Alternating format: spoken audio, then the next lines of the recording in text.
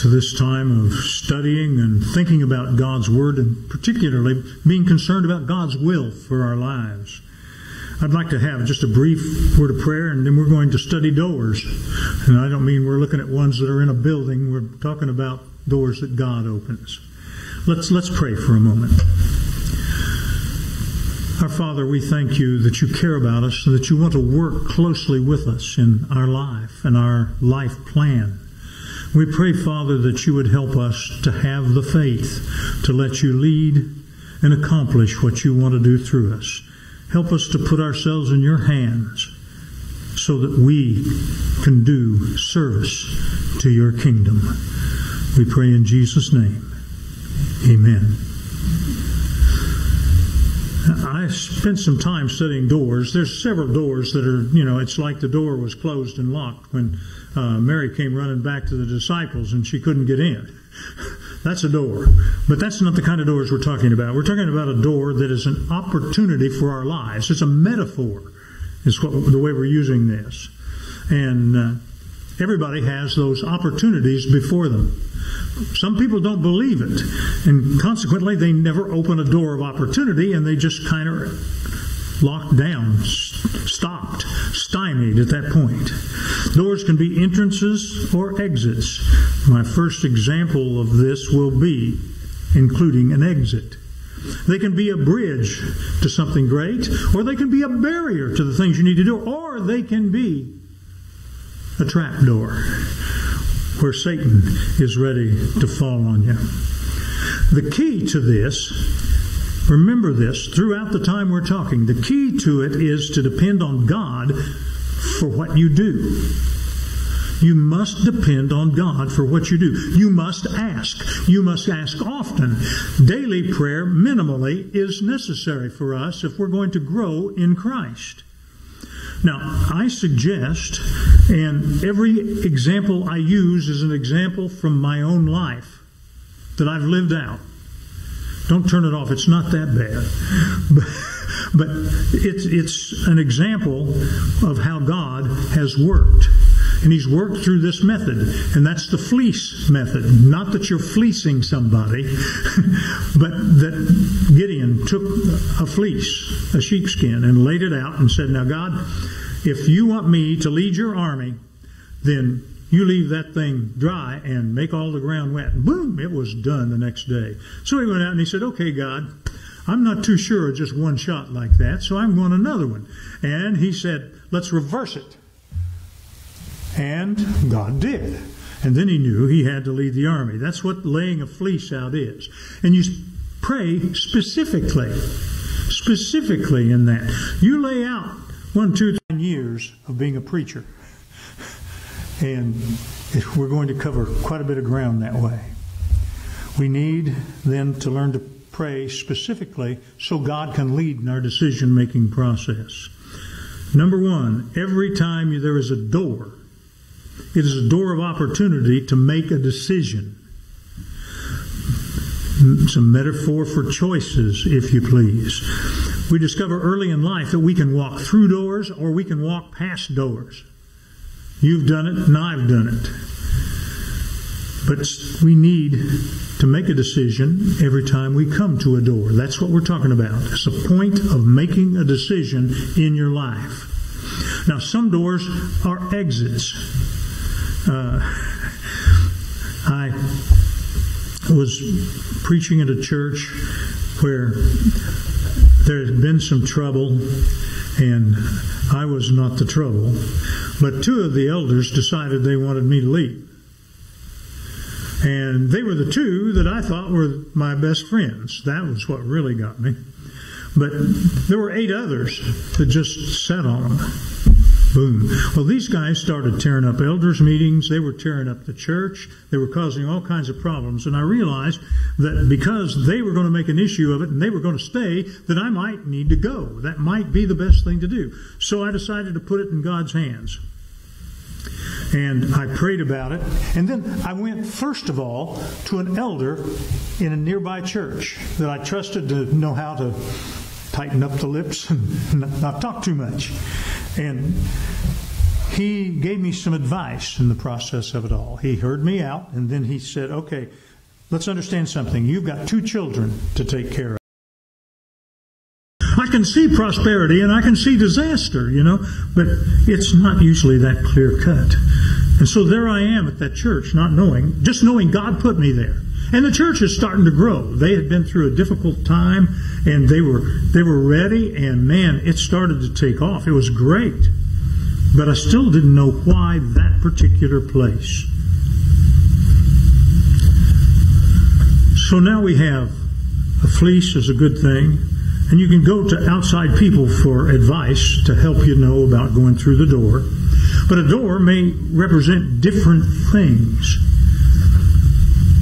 Sometimes it's an opportunity from God, and it doesn't look like it to you. That's the way that place looked to me when I first went there. It just didn't look right to me. I had accepted a call to a church where I knew there was a problem elder in the church. He was the oldest elder, and he was outspoken, to say the very least. And I prayed about it. I said, God, I know this is the opportunity. I know that you've brought this about so that I can go there and I can preach and I can help this church grow. I really believe that. You're going to use me in this place, and it's going to happen. A week before I was to arrive and move into the parsonage, I got a phone call. And one of the church members said, we have terrible news. I said, what's that? I thought, no, they're rescinding my call. Oh, no. He said, terrible news. Brother so-and-so got mad in an elders meeting again and began screaming and yelling and fell over dead with a heart attack. And I said, I'm really sorry for that. I'll be praying for you. He said, yeah, I'll do that. Just keep it in mind. But there it was. I don't think I could have handled him. I would have tried, but I don't know if I could have handled him. It was such a challenge. And there was another challenge that went with it, see. On top of that, they'd had 2 pretty decent ministers in there. I knew them. And they both had failed to take that church to any great amount of growth. And now the church was well below 50. They were $10,000 in debt. They had a church willing to pay it off if in 6 months they could be in the black. And that's the challenge. That was also a difficult thing to face. But we just prayed that God would turn it around, and God did. And he turned it around in an interesting way. Guy came out the door of the church Sunday morning. He said, you guys have a softball team? And I knew where he was from. I didn't know for sure who he was. But Wayne said, I'd really like to be a part of a church that had a softball team in the church league. I said, okay, you're in charge of getting the team together. Now, we didn't have anything much more than old people and me there. I mean, that was just a fact of a few youth, but very few. And I couldn't see being able to field a team, but I put it on him. I said, call me this week. He said, I'll do it. He did. I told him, I said, if you're going to bring people into the team, it's good to bring in ball players. And he said, oh, I intend to bring in ball players. He was on an elite team that traveled. And he recruited from that league guys that were willing to go to church to be a part of a team. And they had to attend 2 out of every 4 Sundays. That was the requirement. And we won the city championship that year. Smallest church playing in the league. But they were the right recruits, and we baptized people after people after people because of that witness. And it was just God put it together. I didn't see how we were going to grow that much. And we grew that much. Keep taking the opportunities that God has for you. Watch for the trapdoors. Satan sets of us, but watch for it. If an open door is from God, it will not contradict what God said in the Word. It will not. God's word is true forever. Jesus said, heaven and earth shall pass away, but my words will not pass away. My words will never disappear. No matter how exciting a door looks, no matter how good an opportunity looks, do not go through it if it violates anything that you believe is a part of God's will from His Word. I'll tell you a thing that you can do to be sure you're doing it. Get yourself a concordance if you lack the knowledge of Bible verses, and go in there and look up things relating to what you're wanting to do and see what God says about doing it. And maybe that will help you be convinced that He wants you to do something, or He'd like for you to back off for a while, or He'd like for you to just squelch it.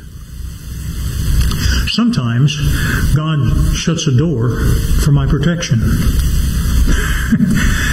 Do you know how I wound up here? God shut a door for my protection. We went out and met with a church in Kansas, a rich church. Plenty of money. Good salary. Big building. They were having a little trouble getting it filled at that point. But I thought, man, this is it.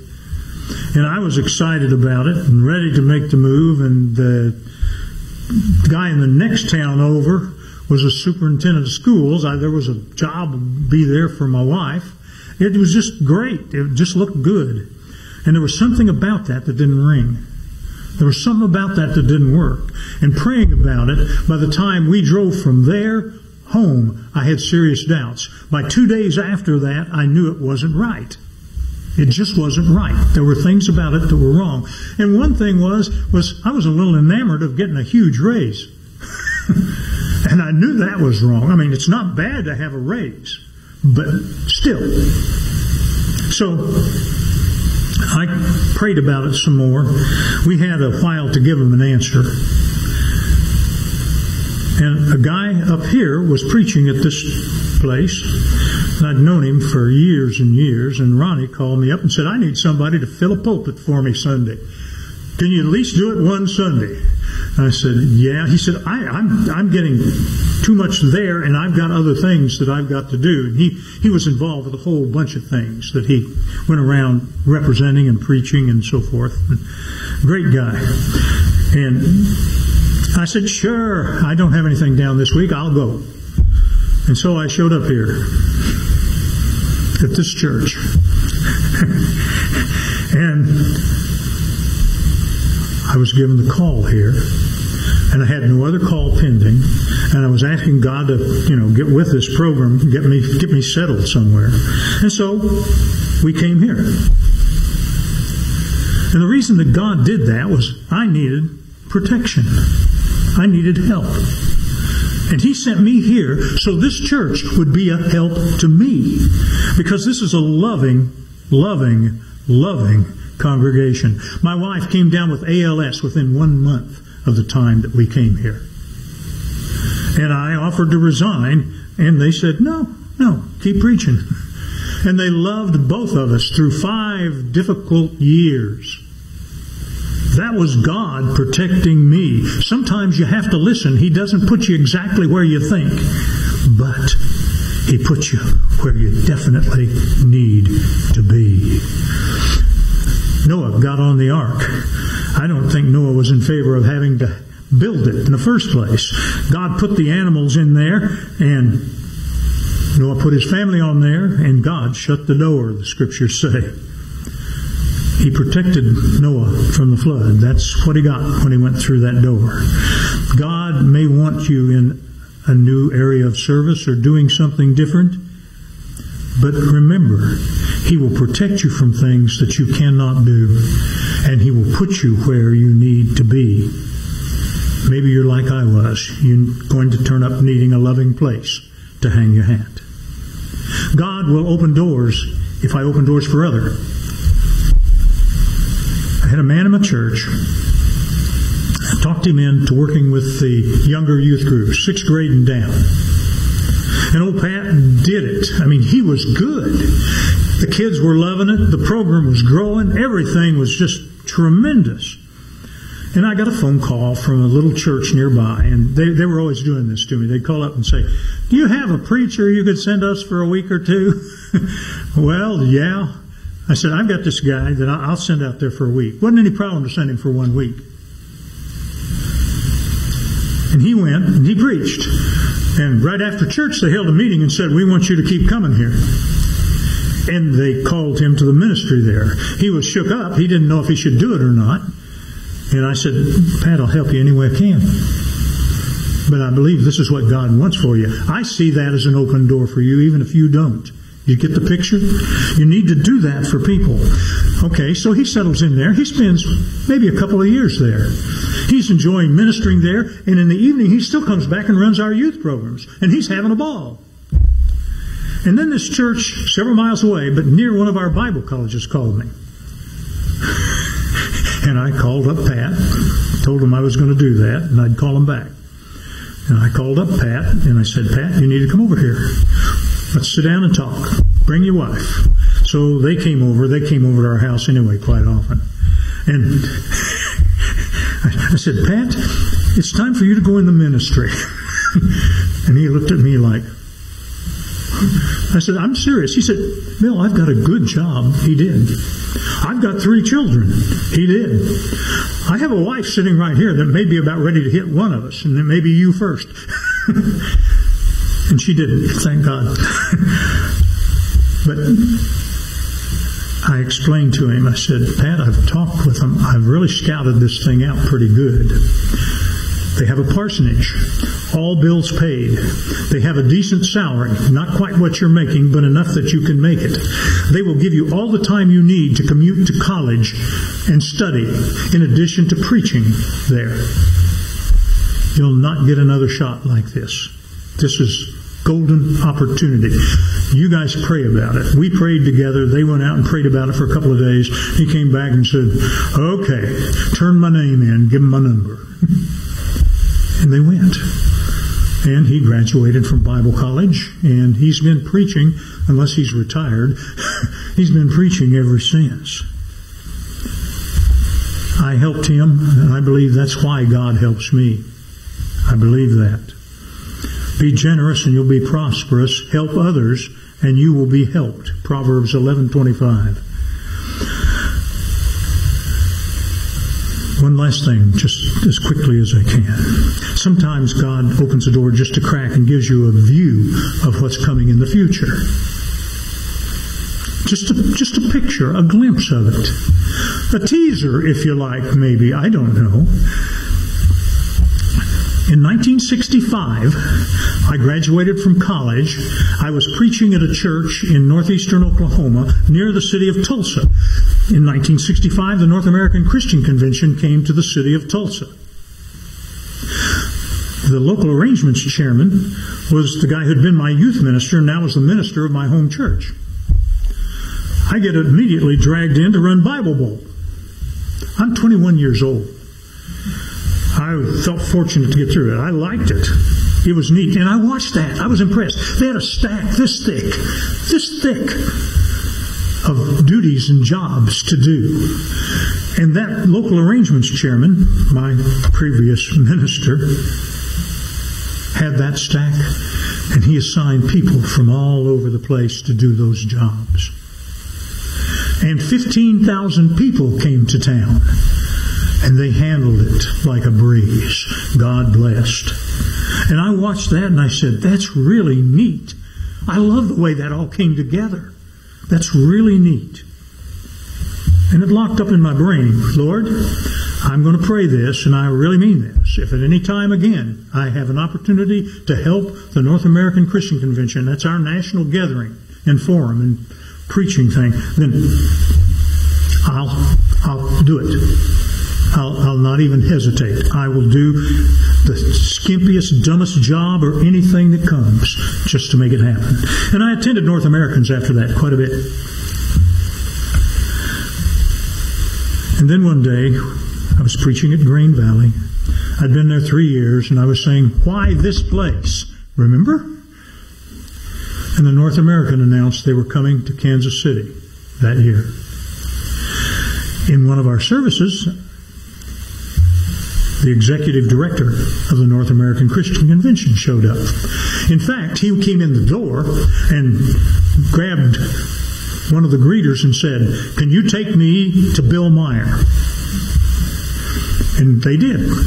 And he said, "We're here to visit. Put us in a good Sunday school class." And it was just right at time. I ran him into a Sunday school class where I had a teacher that I had just finished training, and I knew that he would be good with it. And I told him that that was the case, and the guy did a good job. He was always good. But so he and his wife Thelma went there, and then after church they came over and said, "Now that church is over, we want to take you and your wife to dinner."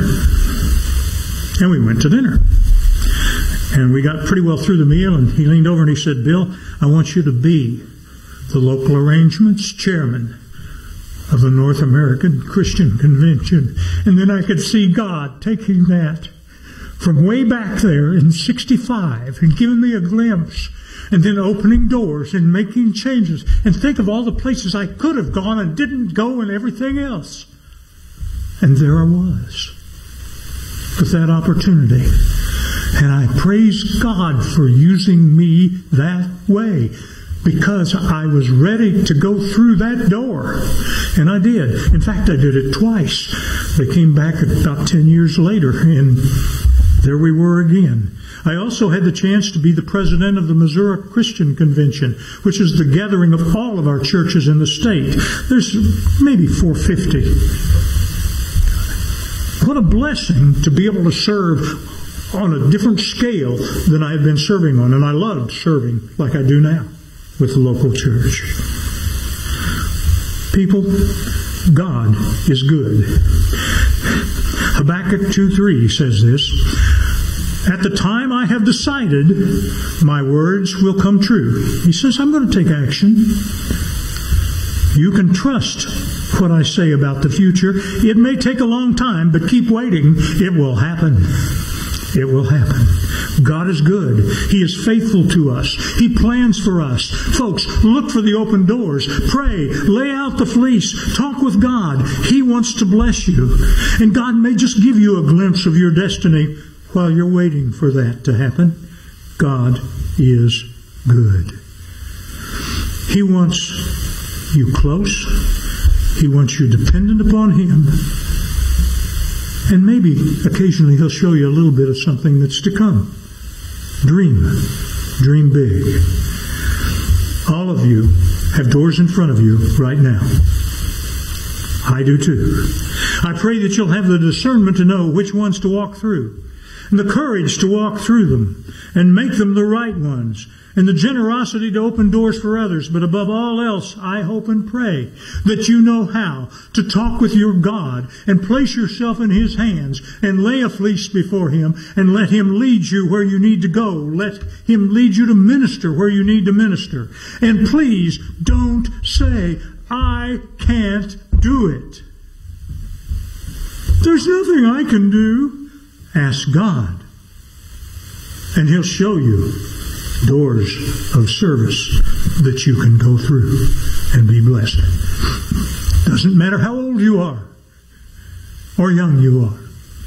God will lead you if you want Him to. Ask, and you shall receive. Seek, and you will find. Knock, and the door will be opened. And God will pour out good measure, pressed down, shaken together, running over.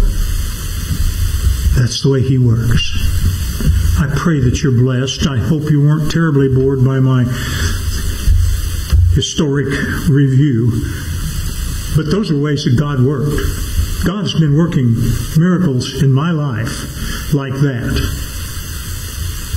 since I was a kid. And I praise Him.